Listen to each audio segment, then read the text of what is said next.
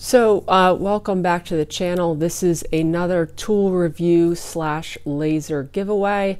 This intro unfortunately has to become quite long in order to cover all of the aspects of the giveaway, but I do suggest that you listen through the whole intro and read the official rules in the description, because these giveaways on my channel have been spammed in the past, and apparently it is a widespread problem on YouTube. So to get all the boring stuff out of the way first, this is a laser giveaway. There's no purchase necessary. It's not any sort of spam or whatever. The only thing you have to do to enter the giveaway is leave a comment. The giveaway lasts about exactly a week. I usually post these videos on Sunday at noon, and then I pick a winner the following Sunday at noon. I announce it on the channel. I also do an alert post on my page. I believe I'm pretty sure I did with the last one as well. I put a comment on the original post that wins, as well as a pinned comment on the page asking you to email me. If anyone contacts you in any other way other than that, don't respond to them. It's spam. If anyone asks you to spend them money, don't respond to them. It's spam. This is a free contest. It does not cost anything. If anyone contacts you asking for money or tells you you win before the contest is over, that is not me. So just a heads up about that. Like I said, there's official rules in the description. Everybody should read those, but this is pretty straightforward. These companies are giving me these lasers for tool reviews. I don't need a ton of these. I'm only really planning on keeping 2 in the shop, and the second one's really just in case the first one breaks. So the goal of this is to not only fulfill the obligation to the company, because I do enjoy testing out tools in general, but also to get these lasers in the hands of as many people as possible, because I do think they're really cool machines. So that's kind of the nitty gritty of the contest. Like I said, all you have to do is leave a comment, and the comment, I use a computer program to pick the comment. That's the easiest way to do it, to remove any sort of human bias that might come about with these sorts of things. I leave it up to a machine to do it. With that said, the way I avoided the spam in the last contest, which seems to work pretty well, is all the comments for this particular video are held for review before they're published. So if someone is trying to spam, their comment will go to a different inbox, and I can approve all the comments before they're made on the page. So if you leave a comment and you don't see it right away, that's just because I do have a business. I'm not on YouTube all the time. So I'm not going to be on there immediately approving all the comments, but that is basically the gist of that. As far as the machine, this is the Sculpfun S30. I'm not going to lie, I did not know when I got this that this was a 5-watt machine. Ever since I kind of switched gears from testing the lasers for personal use to testing the lasers to giving them out, I've pretty much just been going through and telling everyone to send them to me, because like I said, the goal is to get these in as many people's shops as possible. So I didn't realize that this was a 5-watt machine, and to be perfectly honest, I probably would have turned it down had I known that, because I had the assumption that the 5-watt machines were kind of antiquated at this point compared to the 10-watt machines, which are more popular. And I'm happy I don't really read my emails very thoroughly, because I was pleasantly surprised by this machine, as you will see in the video.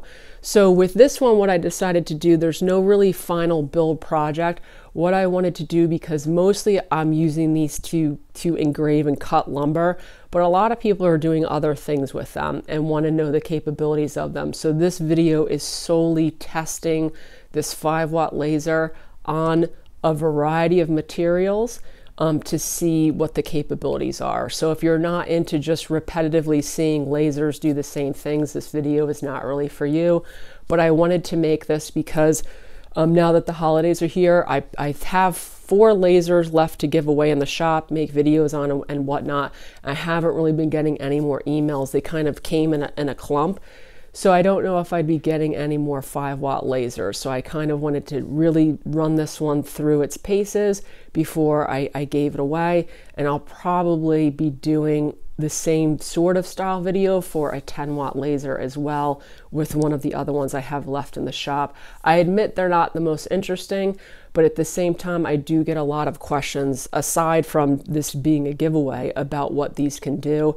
So I thought it would be smart to really kind of test these on things other than mainly cutting wood. So that is going to be the basic gist of this video.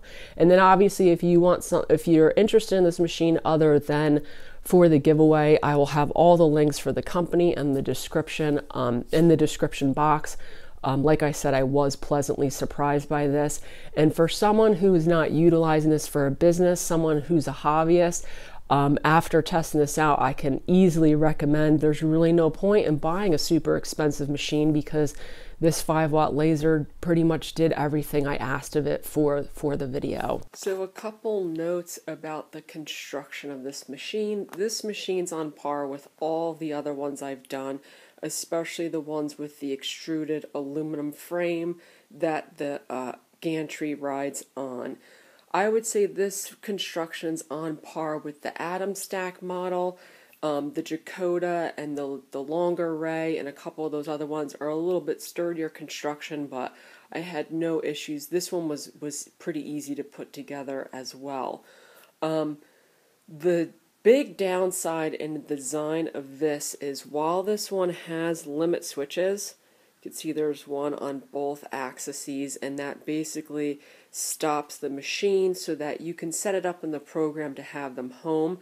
I do prefer that over ones that don't have that.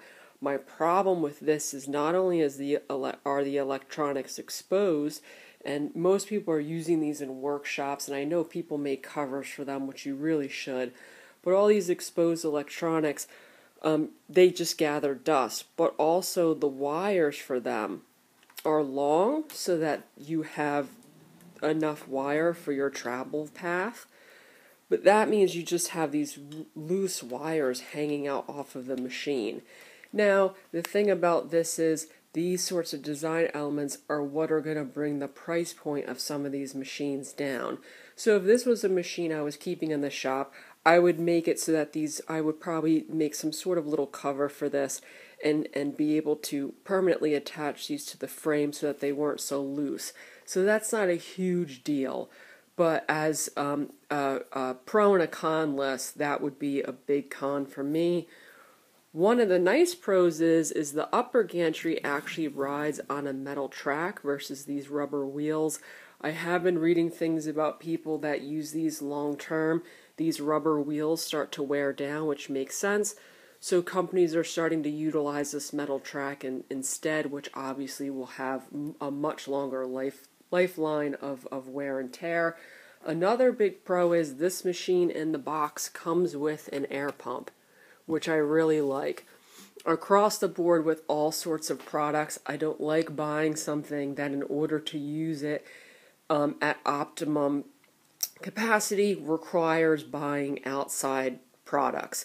These machines, unfortunately, you always see me using the honeycomb bed, but as I've said before, I got this one for free through the companies, and I've just been using the same one from the company that sent me the first machine.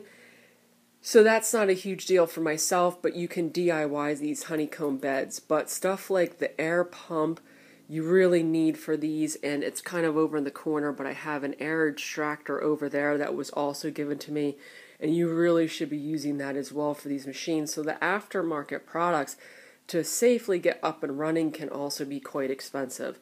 So while I don't love these loose wires, the added air pump kind of makes up for that, and it works seamlessly with the design. You could see the hose runs right up to the gantry and into the laser.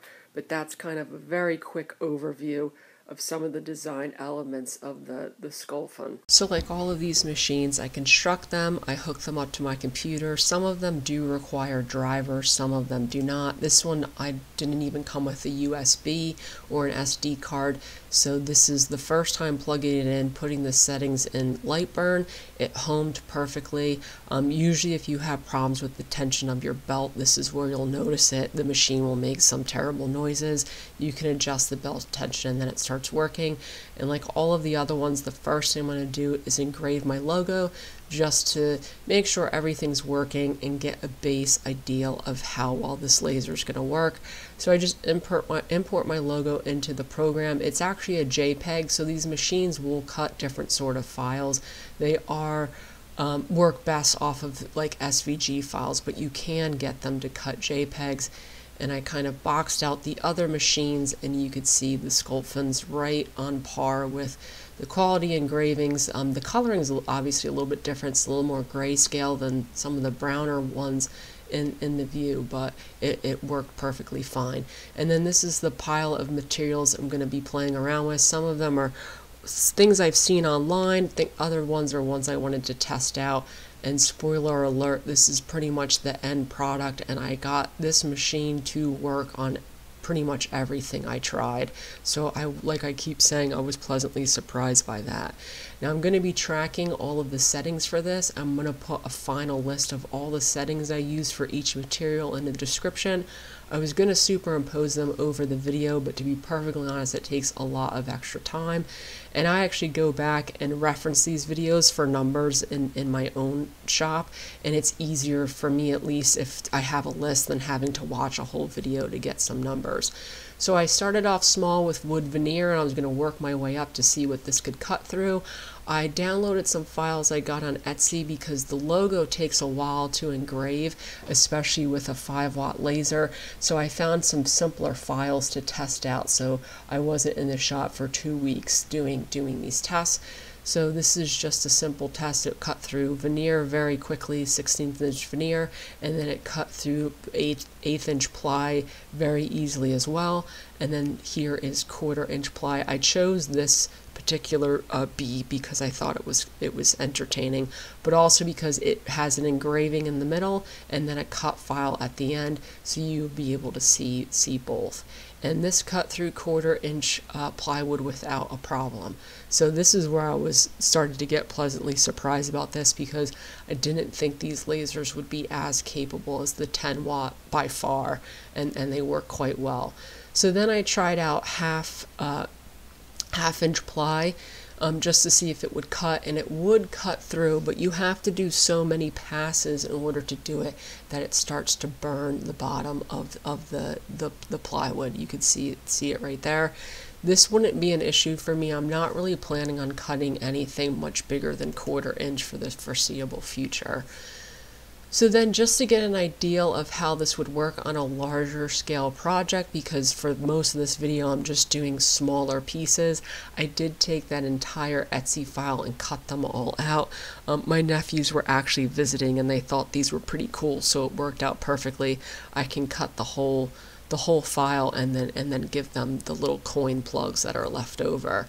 So you can see obviously this is spread up, but this machine moves pretty quickly. The main difference you're going to see in these 5-watt versus these 10-watt machines are going to be the variety of materials they can cut, because as you get more powerful, the options do get a little bit wider with the materials you can cut, but mainly the speed, how fast these files are going to be cut.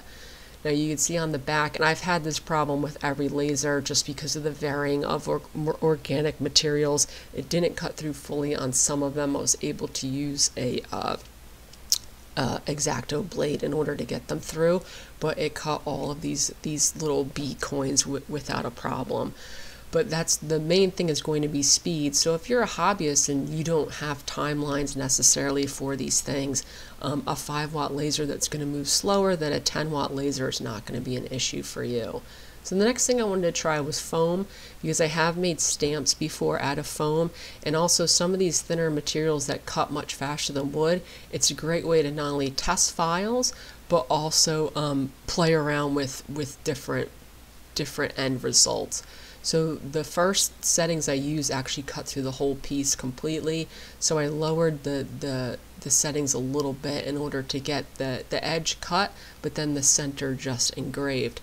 And foam cuts really quickly. You can see at some points it does go through, but in general that middle part is an engraving. And this is not the best example, but that piece that was cut out, this is how you kind of make some very quick stamps with foam. Just glue them onto a hard surface and then you could stamp some pieces. So next up was some rubber. I got this from Lowe's. I think it was a couple dollars a sheet. This is in the plumbing aisle and you could use it to make custom size washers. Obviously we're not doing that now, we're using it to cut. Same sort of ideal behind this. You can make stamps out of it. Various other things you can do with rubber. Probably not something I'll be using quite frequently, but the goal of this was to kind of see the capabilities of the machine. So after a couple test files, I got it perfect to the point. Almost, you could see it didn't cut on the sides, but it was close enough that I could just, once again, use a knife to cut it out. You can see the nice thing about this is there's going to be some flexibility, so if you want something to wrap around a product, something like rubber is going to be pretty convenient. Next up, once again, I got these at Lowe's. These are essentially chimney siding. And I got this because these lasers will not engrave metal, but they will engrave a coated surface on top. So while, like I said, they won't necessarily cut metal, there are some workarounds for these less powerful machines in order to get the images you want on materials. Now technically on the website, the coating on this aluminum flashing is a black baked enamel finish, so that is what it's on there, and you can see it engraves that file perfectly. Now like I said, this will not cut through aluminum, so I didn't even test that. But as far as engravings, and I'm doing the super efficient scratch test with my fingernail, that's the quickest way to tell if it actually goes through the surface. And then because I was pretty happy with the bee, some of these I will try my logo out on, and once you wipe it off, which I just did, you can see it leaves a very clear image. That line at the bottom is because I don't have this machine stamped down because I was just doing small testings. Usually I attach these to the tabletop, and I had hit my vent for that one, which shifted the machine mid-cut, and that's why there was that line there. Then I tried out some cork. Once again, not really a material I'm planning on using in the shop too much, but I got these coasters off Amazon pretty cheaply. I didn't align this perfectly. You could obviously tell it's not perfectly centered. I was going through these tests pretty quickly, but it was able to engrave the bee pretty well. I did multiple passes for the circle, and you could see once I remove a piece that it only went about a quarter of the way down. So this is not an efficient machine for cutting cork. Not only could I not get it all the way down, I probably would have had to do like 20 passes to do it, and then you run into burning issues again. But engraving, it worked really well. After that, I switched to fabric. I was reading somewhere you can use fabric for these. This is a nylon diffuser fabric I actually got. If you watch the channel, the light boxes I made with one of these lasers a couple weeks ago, I got this to diffuse the light, and it didn't really work the way I wanted it to. So I have some of this laying around. So like I said, this is like a nylon silk blend, and that cut through really well without burning it. When I put a black backer behind it, it wouldn't cut through it because it's pretty transparent.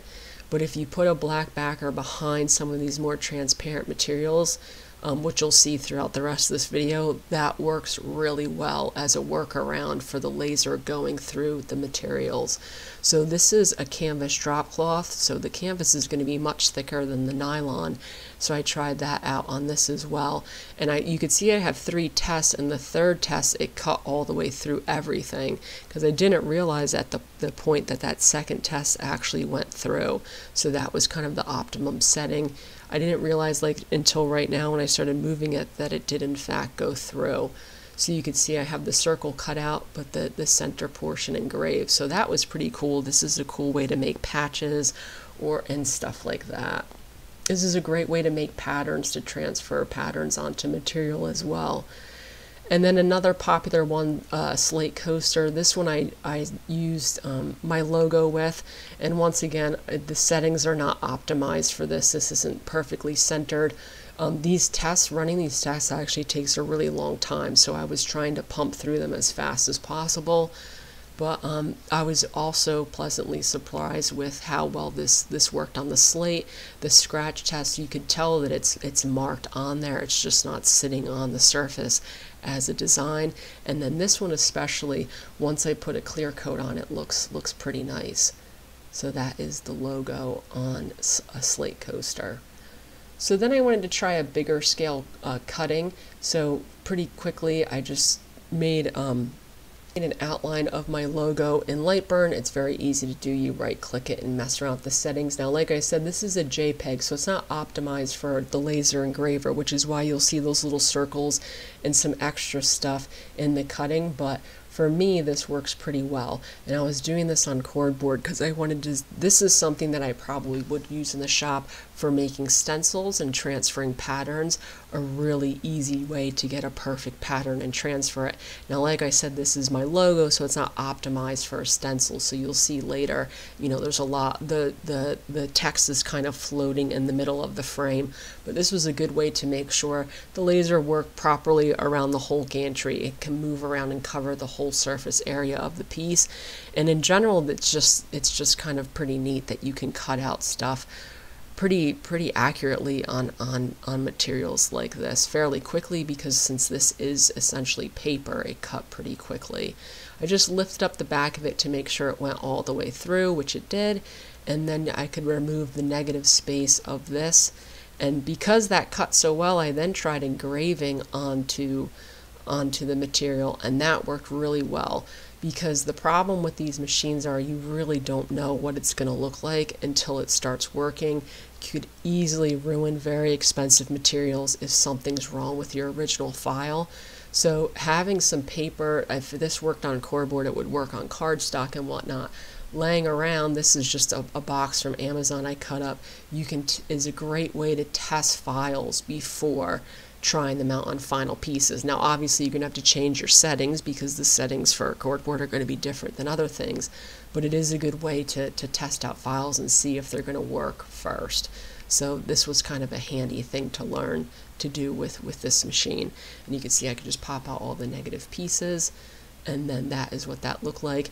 And the detailing is so good that you could see it's part of this is together, but like I said, this wasn't optimized for cutting on the laser, but it's very, very thin pieces that this can cut. And I haven't had burning issues unless I do too many passes too slowly, which I did on the plywood with this at all. Next up was leather. I wanted to try leather. This one's pretty straightforward. I didn't think it wasn't going to work. I ordered this leather off Amazon because it was the fastest way to get it.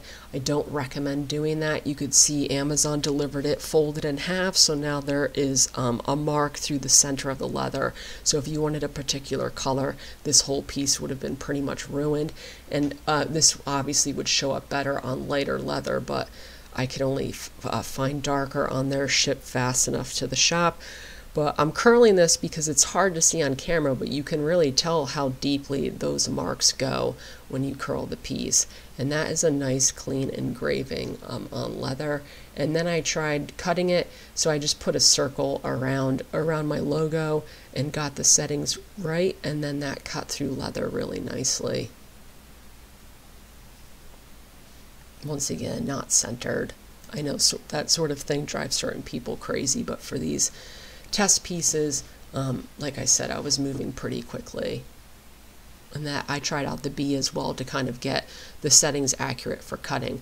So then I had this clear acrylic sort of plexi that I use for a diffuser as well on light boxes.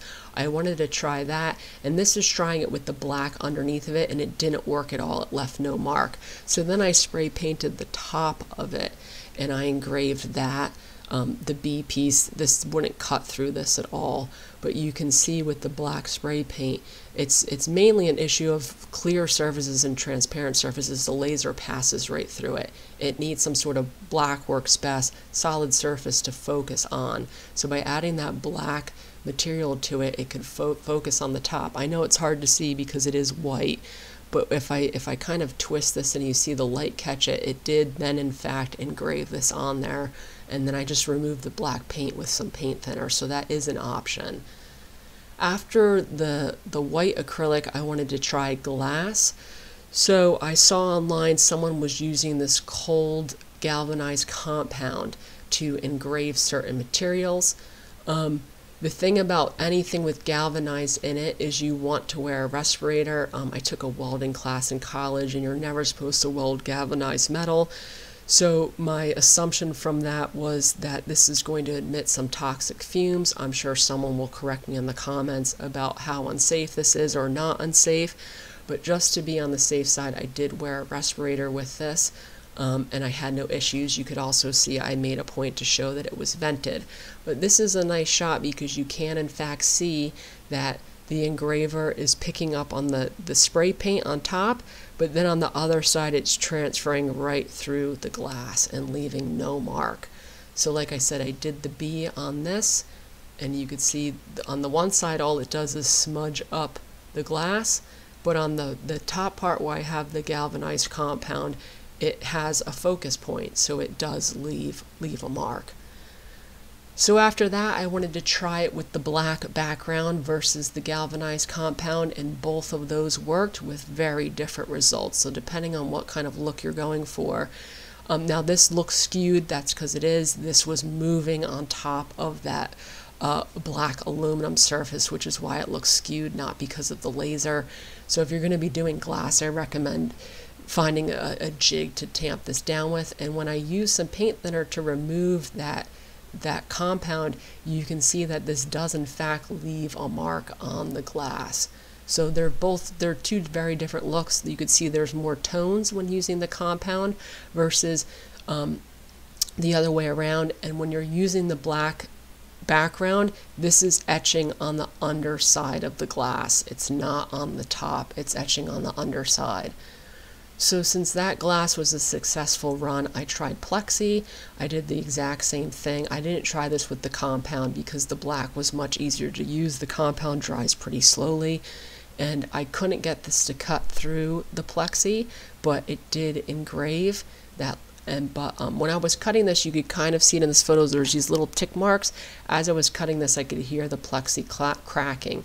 So you might have to play around with settings in order to get that to engrave plexi the way you want it to without it cracking. And then I tried this on ceramic. This was the last test I did. I obviously have the galvanized compound, the black, and then regular ceramic, and this engraved all of them. Once again, different looks with different compounds. You can leave the compound on there or take it off. For this one, I left it on there because since the middle's raw ceramic, you can obviously see what that would look like. Now this tile had one of those kind of faux finish coats on it, so I don't know if these engravers would cut through raw ceramic. You could see it kind of cuts through the design on the ceramic, but in general all three of those worked. And then once again, here's kind of the test run of all of those products. I'll put all of the settings, like I said, in the description, but it was kind of fun to play around with these materials.